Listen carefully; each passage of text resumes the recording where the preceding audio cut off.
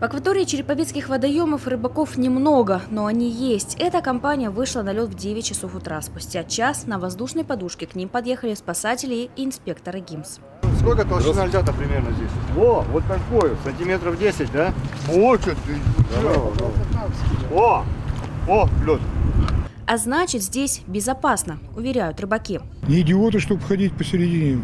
Нет, спокойно у берега. Однако даже у берега не стоит забывать о мерах предосторожности, говорят спасатели. Так, у Александра Нестерова на всякий случай есть особое приспособление, так называемая спасалка. Но если провалишься, за такой лед когтями как будешь цепляться? Провалишься и уйдешь на дно. А здесь хотя бы какой-то шанс есть. Небольшой, но хоть зацепиться. А приходилось когда-то пользоваться? Пока нет, слава богу. А вот с Михаилом беда случилась весной прошлого года. На Рыбинском водохранилище мужчина провалился под лед. Думаю, пройду по льду сама, между полынями. И провалился, и шнак улетел, и все.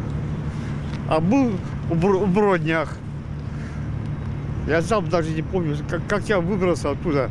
С тех пор мужчина на рыбалку один не ходит. Однако риск провалиться под лед все-таки есть. Погода преподносит нам сюрприз за сюрпризом. То заморозит немножко, то опять оттает. И погода-то такая стоит, что аж лед только замерзнет, он тут же сразу тает. И, естественно, очень опасно выходить сейчас на лед. Несмотря на погодные условия, череповецкие рыбаки не боятся выходить на лед. К слову, толщина льда в русле реки не больше 3 сантиметров, у берега 10-12. В самых опасных местах установлены запрещающие аншлаги, но несознательные рыбаки их постоянно ломают. В поисках большого улова рыбаки забывают о собственной безопасности, поэтому нужно быть всегда на связи со своими родными и близкими. А в случае ЧП позвонить спасателям по телефону 051 или 500-100. Однако специалисты советуют пока повременить с любимым увлечением и дождаться холодов. Сейчас на акватории города идет активное разрушение льда. Река Шексна практически фарватер вскрыт.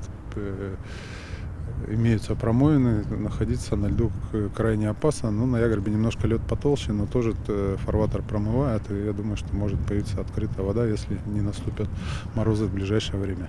По данным специалистов, в акватории Череповца несчастных случаев не было. В районе дела обстоят хуже, признаются спасатели. Под лед проваливались люди, снегоходы. Выезжать на лед на автомобиле сейчас запрещено. К слову, безопасная толщина для выезда более 20 сантиметров. Для группы людей 15, для одного человека 7 сантиметров.